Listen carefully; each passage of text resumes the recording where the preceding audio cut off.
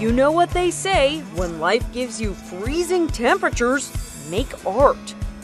The Snow Art Festival in northeastern Italy brought together artistes of ice. They used trowels, saws, chisels, and even barbed wire to sculpt their frozen masterpieces.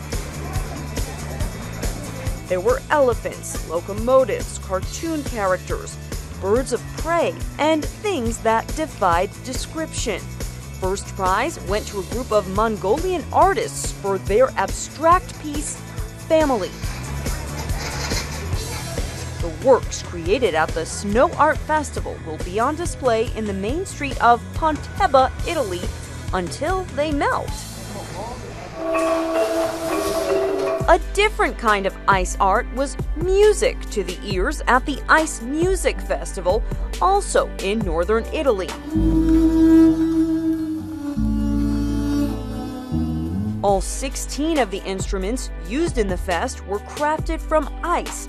They include bongos, guitars, and violins. Ice instruments can produce interesting sounds, but they present challenges as well. Stringing and tuning an ice violin are no easy feats. Unlike their wooden counterparts, they can disintegrate. And playing them isn't easy either, because, well, the musicians get cold. The concert hall at the festival was naturally an igloo, one big enough to hold 200 seats. Over 60 chill concerts will be played there this season, but no sign of this guy. And across the Atlantic, in Wisconsin, USA, ice castles have opened for the winter season. This frozen fortress on Lake Geneva is made from 25,000 pounds of ice.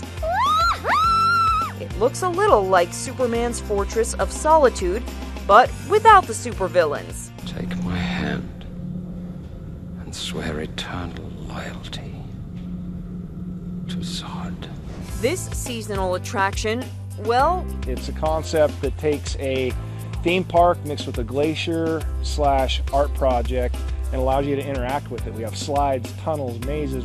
That was super fun! The castle should stay open, that is, frozen, until March.